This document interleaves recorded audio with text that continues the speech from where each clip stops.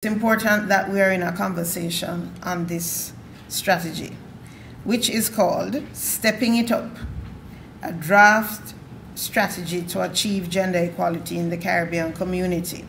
And it was developed by the CARICOM Secretariat to bring together the collective efforts of our 15 member states and 5 associate members to address and reduce social and economic inequalities exacerbated by the COVID-19 pandemic that have affected and continue to affect the lives of women and men, girls and boys across the community. And so as part of CARICOM's mandate to promote regional integration, we recognize that we have to incorporate the ideas and experiences and voices of all of our citizens when we're designing policies and strategies and programmatic interventions related to gender and, in fact, all of the areas in which we work.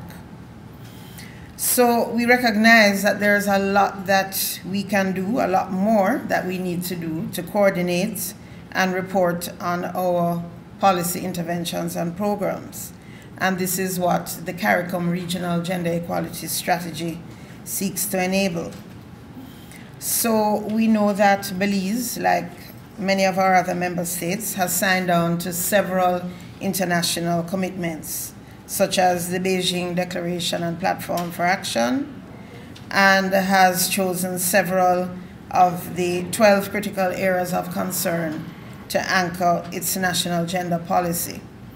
Belize has also ratified CEDAW and Belém do Pará, as have many of our other member states. But where we have the gaps, in spite of these gains, is that we're not aware of what each other does to follow up on these commitments. We don't know when each other reports to CEDAW, the CEDAW committee, for example. We don't know what are the achievements, the milestones. What have you achieved in relation to gender equality nationally and regionally? And what are the gender indicators that we are using to track our progress?